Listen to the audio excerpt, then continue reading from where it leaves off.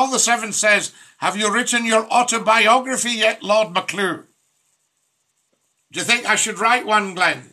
I think you definitely should, Scottie, yeah. Scottie, you're a top dog. I thank you, Ethan. Have you had somebody try to set you one up before, Scottie? No, not well. Somebody said they would be quite interested in writing it. You know what I mean? But I mean, poor soul. Yeah. They'd have to listen to a lot of stuff.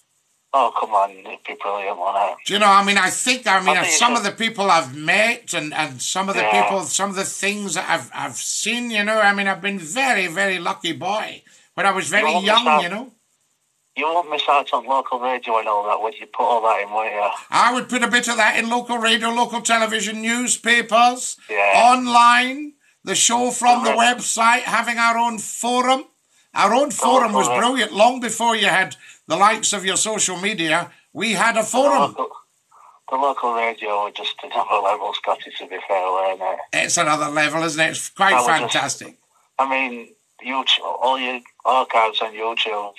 Oh, it just sums you up, doesn't it? Well, that thing the other day, as I say, when I looked at it, me sen 118,000 a half hour. Fantastic. I mean, that's a lot of people. You know, if they all come into your shop, I used to say that to advertisers. They'd say, "Oh, not sure about putting me advert on your show. Some of the stuff you come out with." I said, "Excuse me, can I ask you a personal question?" And you would see the salespeople get very anxious. I would say, are you completely and utterly around the twist? What did they say? And they would go, oh, well, I'm not going to be advertising if you're talking to... I said, right, no, there's a reason for me talking to you like that. I said, let's have a little look at the numbers. Ooh, I should be putting my advert on there, shouldn't it? You certainly should. Nice one. You know, and they would go away thanking me. Hey, Scottie, it's been great to meet you. Sorry if I were a bit off for you there. No, I said, you're absolutely fine. I said, I just want the best for you, and if I can do you 118,000 a half hour, you imagine, if they come into your shop and the one day, could you serve them all? Yeah, that's brilliant. You know, and he used to say, eee, and then the advertising went up and up and up. It is a pity, though, that you can't be like you used to be, though, you know, like it used to be back in day kind of thing. Well, nothing's the same as it was back in day, you know what I'm saying?